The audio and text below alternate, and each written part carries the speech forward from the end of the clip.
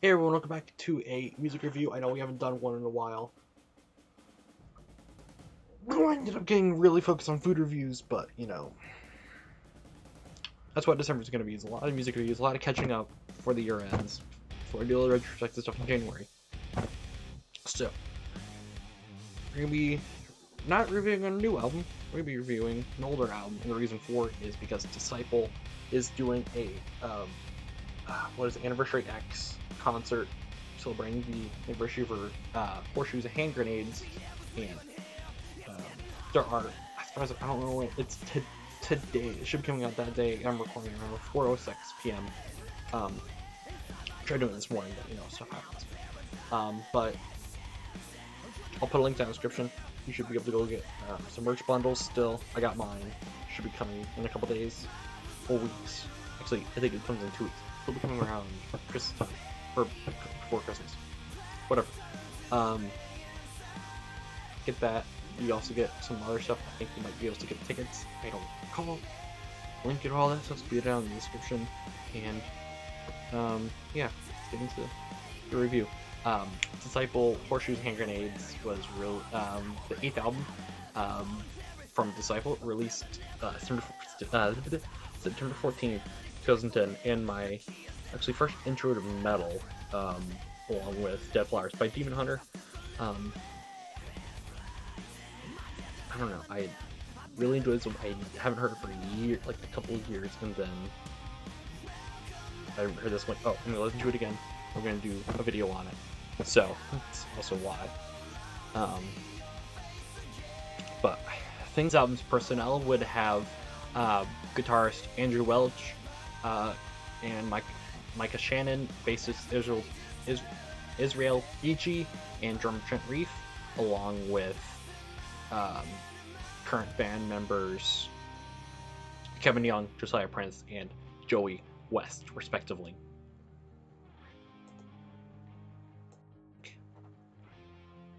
One of my favorite songs off this album would have to be Dear X and Invisible. Two songs dealing with, well, Dear X is a song about dealing with doubt and fear and past troubles and how to not affect over us.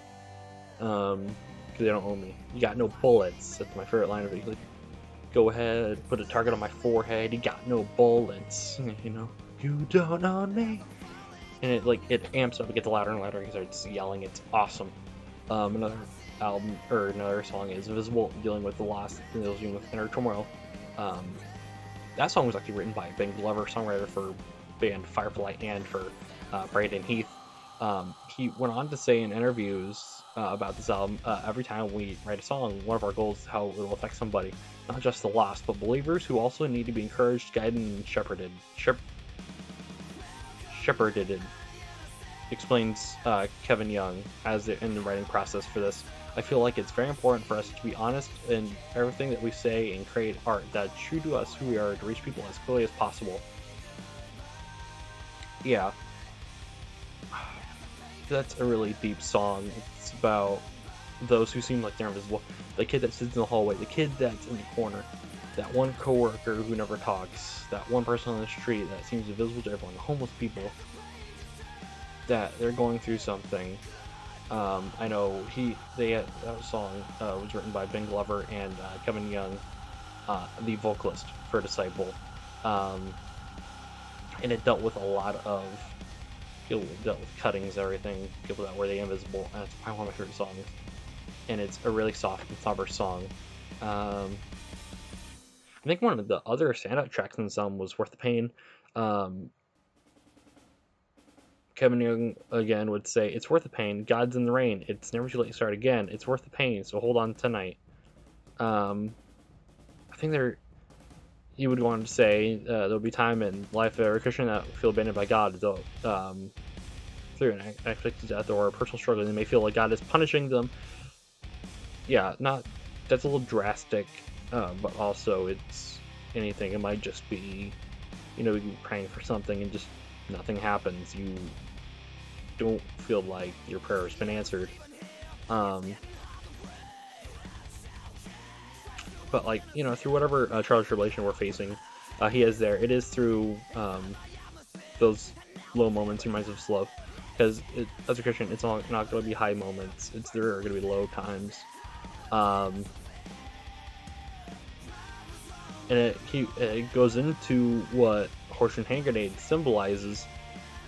If I could describe them, it's songs for the lost and the hopeless.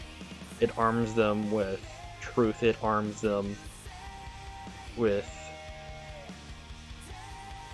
like this willing to go on with the horseshoes and the hand grenades. So there's that whole saying, and I love the album art. It's white, and then you got the grenade and the horseshoes around it, and it's smoking. There's actually a website you can go to. I'll put that. You can get stickers with album art. I'm gonna get a couple of those and put them on my computer. Like these albums that really define me. I'll probably show that off in a video coming up, because I do want to do a Nerf collection. I do want to do a room tour or something like that. But wait up for those. Another one would be Shot Heard Around the World, and it's like really rough in a good way. It's very hard vocals. It starts with my bloody fist face, or my bloody fist raised to the sky. Yeah, it's some website was describing it as like the tone set for 18-year-old rock band. No, it's a war cry, and that's what it is. It's just an awesome war cry. Everything will change. We put our fist to the sky in defiance against the change. With hope. I love this album so much. I think the positives, it's just the message. This message of hope and those that are down. When I heard that was, let's see, I was about 16, 17, and I was like, I had to do a testimonial in youth group. I didn't want to give mine because I thought mine sucked. It was very basic. But this album really helped. It was like, I can give a message. Those are down. It's very simple, because I think a lot of Christians feel like their testimony has to be big and flashy. Testimony doesn't always have to be. It can be very simple. Just you grew up in the church, and it helps make it stronger being around other people. That can be your testimonial. But whatever your testimony is, I want to hear them in the description. And this album really drives home what Disciples' message, and that the fact they don't take out that they're not Christians. Just with other albums like Oh God Save Us All. It's very showing their character and integrity. I know some Christian bands kind of took that out, and I know some bands kept it, and that's a whole separate video, but I like that they kept that. It's probably one of the big positives, its message, what it reflects. I think any negatives I have are very minor. It's when I first heard this, I'm like, I like some of these songs, but I don't like the gruff parts. And the older I got, the more I like the rough parts. I like occasionally, I like metalcore where it gets screamy sometimes. So I got used to it, and I enjoy this album a lot. Listening to this album a lot lately, and I'm loving it even more. This album does give a lot of a mix of ballads for some meaningful songs. Asking God for help, changing, and like it could help change someone's life. You don't know, just playing this album, you don't know. I think this is one of their best albums. I think it's probably my top 5 Disciple albums, and I think they play a lot of. I can't read back in my shirt, but some Amazon reviews were like, this is the first album I've ever gotten by Disciple, and I had to say, I'm pleased. Kevin Nealon has a great ability for scream. His voice doesn't have the same range as the lead vocal for 1,000-Foot Krutch, but as long as he stays within the confines of his voice, he sounds great. The reason I like these guys is their music. When I say, and I mean the guitar riffs and the like, the guys on the axe can really grind. Collision is easily the best song on this album right before, such as Invisible, Remedy, and Revolution Now. The only thing I don't like about them is some of their earlier music videos are a little ugly and nasty. If you want to see that, I'll go to Rage Against the Machine or Avenged Sevenfold. These lyrics are wonderful, clean, and hold lots of meaning, but I didn't like the image they try to fit. But despite all their music is clean and good, and Kevin is very serious about his authenticity, so I'll say if you like heavy metal and Screamo, this is your band. Ethan Afoy. I wouldn't describe Disciple as Screamo. Screamo is not really even a term in the metal community. That's a whole separate video. That's something that's coming in 2021.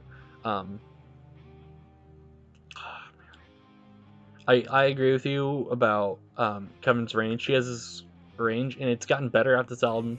It really got good with Love Letter Kill Shot. It got better with other albums after that.